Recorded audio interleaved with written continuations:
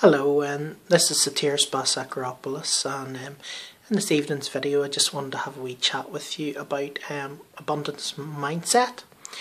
And it's very important, I think, what way people, what people think and what way their mind works and so on, especially when it comes to things like abundance, if you believe something,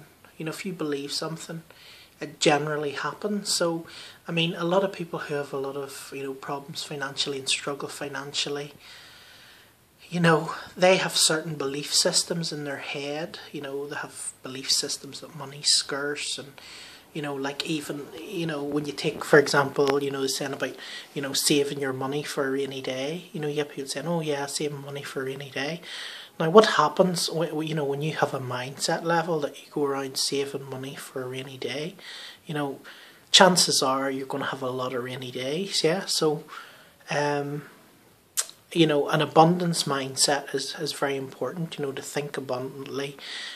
Aim for abundant goals, and act like someone who is where you want to be, act like someone who's where you want to be, do the things you want to do, have that sort of mindset. Don't always,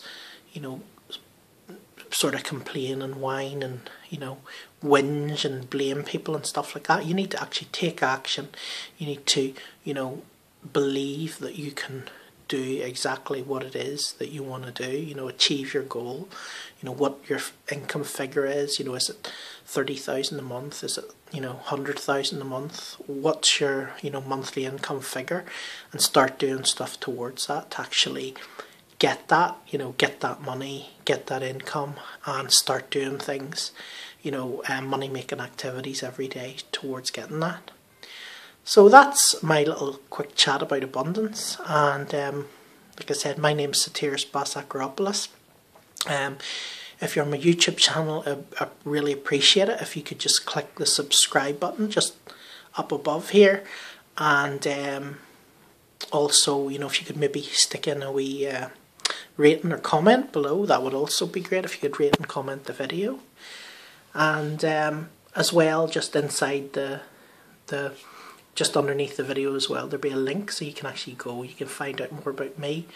That'll take you to my website. If you're actually on my website and you're watching this video on my website, there'll be, a link below, and it'll be sort of showing other things about me, more things about me and so on, what I actually do.